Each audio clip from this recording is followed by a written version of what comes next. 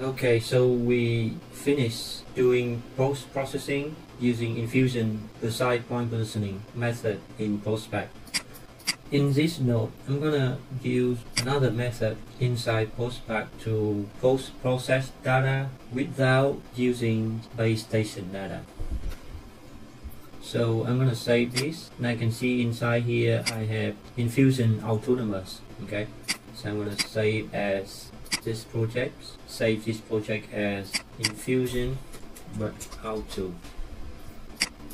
It will take some minutes to save it, and then I will read some information about the Infusion Autonomous method. So here, this processing mode is used to process the observables and broadcast ephemeris data from a completely autonomous GNSS receiver in addition to the initial data and optional non-GNSS aiding data. POSPac MMS implements a tightly coupled integration of the internal and autonomous GNSS data and achieves multiple meter-level position accuracies that are typical of autonomous GNSS positioning. So we expect that this method will provide us the accuracy of 1 meter or more.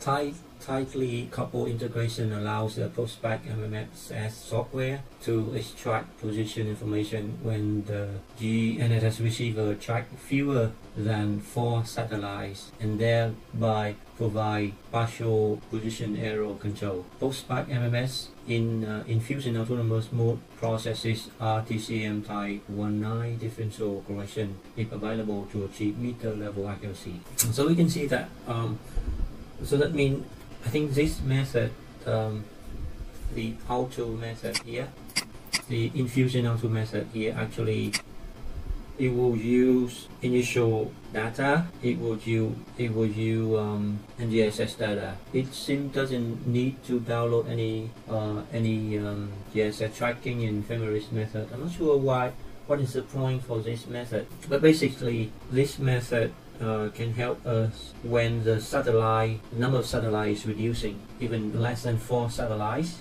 we can still have a solution of positioning. So in some case, or maybe we do like autonomous, we do like survey under a tunnel or something like that. Maybe the number of satellites is not enough, or maybe in the forest or something like that. I'm not really sure the application of this. And through my experience and my experiment, this method is the least accuracy method, the least accurate method among PPP, single base, PPK, primary marine star in this method.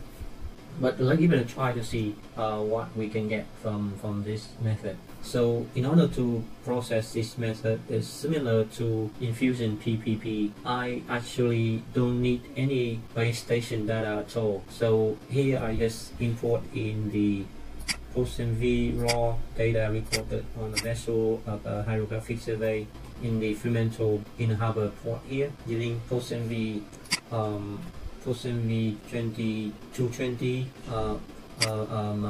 integrated navigation system from Appendix company. So what I need to do is just go to GNSS initial processor, select Infusion Autonomous, and then hit run. That's seems very simple. Hit run there, and now it's running. And so this node is actually for me.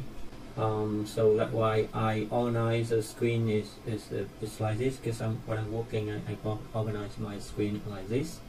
I have a 4K screen, so that's why I can see the screen in really high resolution.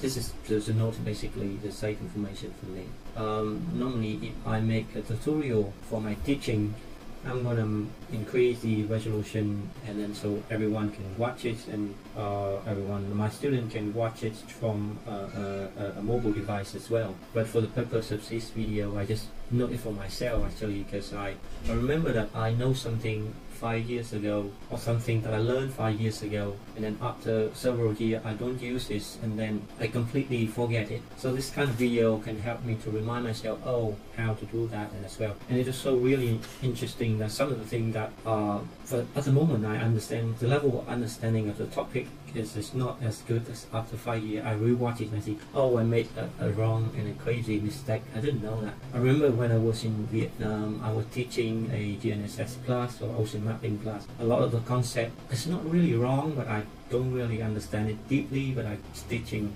undergraduate student with the best capability at the time that I understand about the topic. And it's interesting. And a lot of the thing that after 5 years and 10 years, I watched my lecture again. And I learned something that I forget completely. Oh, I didn't know that. At the time I know that topic. I know that thing, and now I completely forget it. So again, this note is for that purpose.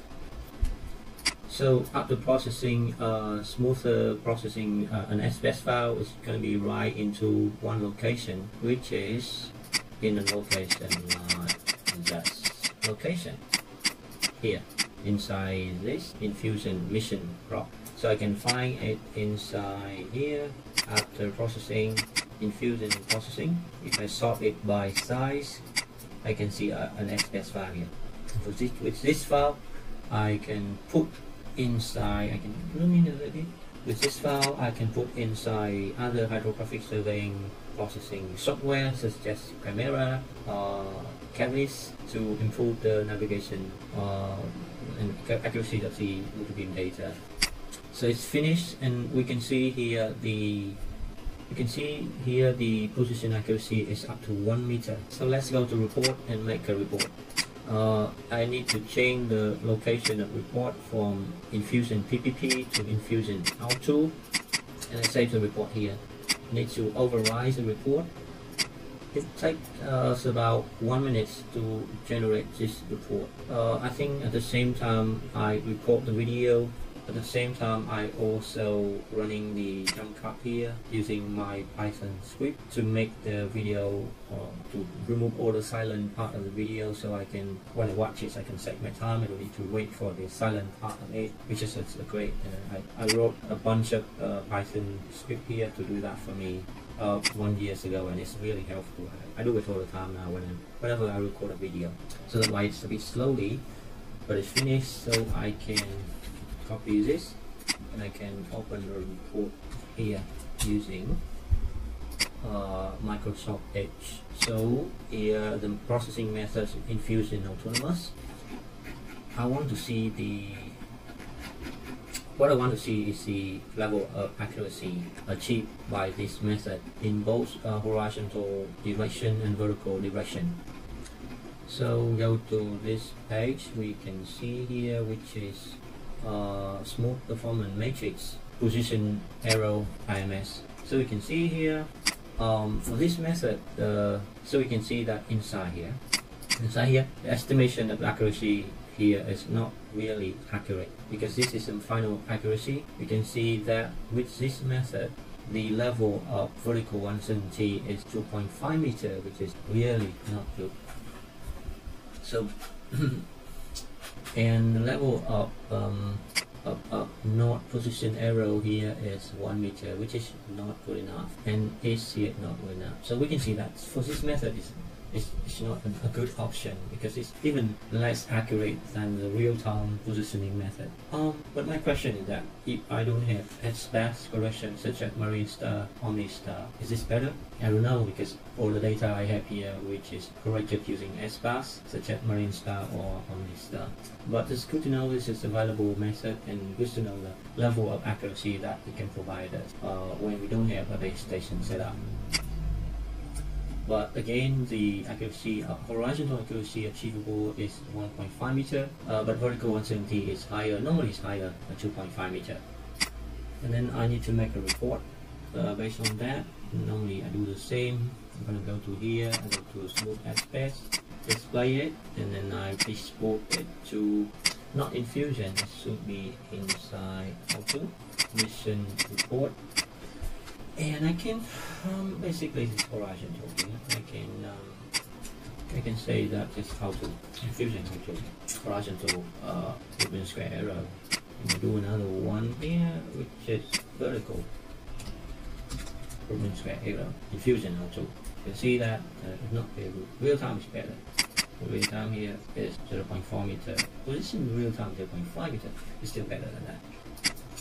And then I can save this. and I can finish for this method, which is post-processing in POSPac without a base station using In Fusion Autonomous in POSPac LMS.